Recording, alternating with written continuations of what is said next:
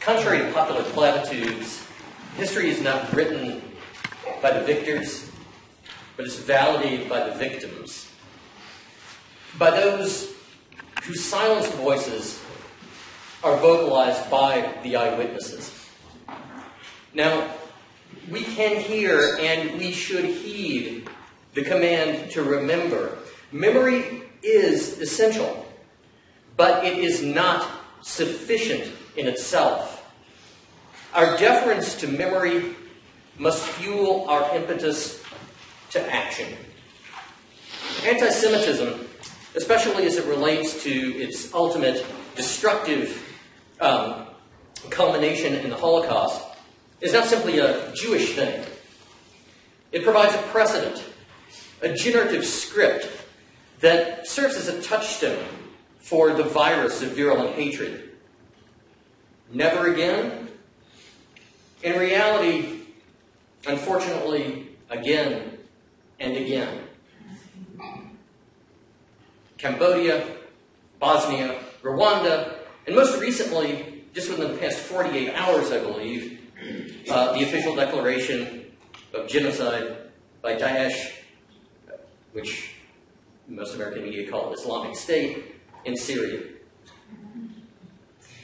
The terrible potential to harvest the genocidal fruits of hate lies not in some twisted souls, some warped minds, or misguided morals. The capacity to escalate hate, to aid and abet persecution, is a seed that lies fallow in all bystanders, and not just in the perpetrators. In people just like us, who sleep soundly in the confidence that, well, we could never perform such dastardly deeds, just as the professoriate said in Germany, as they gladly acquired the positions that Jewish professors were no longer allowed to occupy. You see, we sleep soundly, and we sit idly by. You know, bigotry is disturbingly easy. Bigotry makes one feel big. Victimize others, so at the same time, you can valorize yourself. After all, if all of our woes are due to the terrible Mexicans, the evil Muslims, those crafty Chinese, or whoever you like to point your finger at, then we bear no responsibility other than to wield the sword against them. Antisemitism, anti-other, is convenient. We need not reflect on ourselves. We need not do anything. No, we need not do anything except blame. Blame those people, which in this case just happen to be Jews. You know, when I think about how to apply the Holocaust to the current times and to potential developments in the future, I look directly to the lessons of survivors and listen to the survivors. And I'm going to quote and pick up the lessons from two additional survivors. These two survivors are well known throughout North Carolina over the years. The first is Morris Glass, who is easily the most active, the true dynamo of Holocaust survivor speakers these days in North Carolina. He is amazingly active. And in every one of his presentations, in his memoir, in his testimony for the USC Shoah Foundation, he always says his basic line to remember, his lesson, I am my brother's keeper. What do we make of this? And I think that's exactly the question to ask. What do we make of this? What we make is that we cultivate a culture of care. How? The first counterweight to the power of hate is respect. Well, what does that involve? Well, it involves expanding our means of engagement, primarily approaching conflict with direct engagement, with the courage to argue and debate, not the cowardice of succumbing to the lure of violence and intimidation. Oh, that's easy. But we can do the hard work. As I've said, we can. And each of those we's is an I. Okay? So, is that enough? Well, not quite. Before we defend our right to bear arms, we must build our capacity to bear each other. But mere tolerance is a very low bar. Do you simply want to be tolerated? I think not.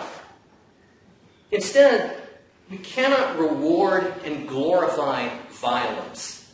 This is what we're talking about by cultivating a culture of care, not reveling in the momentary pleasure of demeaning others. We must embrace alternatives that provide some outlet for emotional expression, for anger, for guilt, for frustration. Outlets other than victimization. Let us try to replace the weapons of war and the tools of oppression with tools of argument wielded in the form of debate. And when we say, oh, well, we're not going to discuss, politics or religion or anything controversial that might inflame the passions, we remain silent at our own peril by refusing to engage each other. It was interesting that the title for this event was From Persecution to Genocide, and reflecting on the phrase that my fine colleague Karl Schleunes here really popularized, I guess, on the twisted road to Auschwitz. The twisted road to Auschwitz, remember, was built brick by brick. It wasn't paved in one fell swoop. And the cumulative path of the little indignities that seem insignificant at the time, but lay the foundation for estrangement, and then separation, and then marginalization, and then exclusion, and then extermination, can be stopped.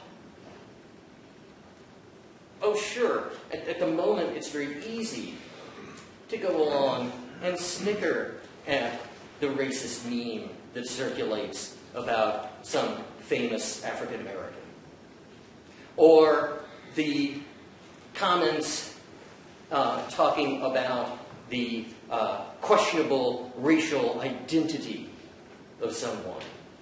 Or demeaning someone because they do not conform to our own expectations of how people should look or act, to easily be pigeonholed into categories that we insist on enforcing. The question then becomes, how do we place roadblocks in the road to tomorrow's Auschwitz? How do we reroute our journey so that we do not retrace the path that terminates under that looming arch, reading Arbeit macht frei? Morris makes one suggestion for what that alternative path might be.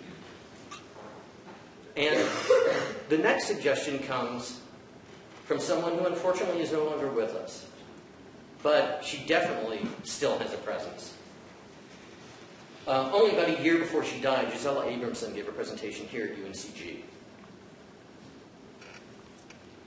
Every time I would talk to Gisela, she would correct me when I would say something about, well, you know, we're very interested in your story. She said, "Excuse me, Professor.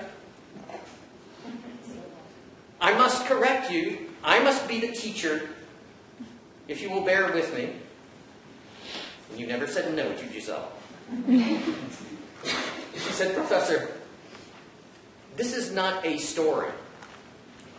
I am my story." Take that seriously. Listen. Listen actively, not simply as a spectator to an exciting emotional display.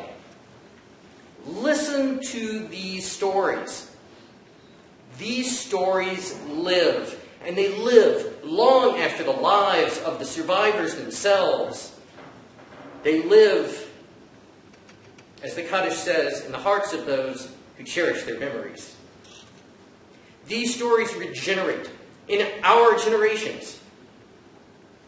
We water the seeds that sprout both the perpetrators and those who might prevent them from perpetrating. "I am my story," said Gisela. Yes, Gisela. And these are our stories. As the echoes of the living witnesses gradually recede into the past over the years, we revive their voices in each of our acts that digs potholes in the path to prejudice before it paves the twisted road to tomorrow's genocides. Each of us must also bear witness.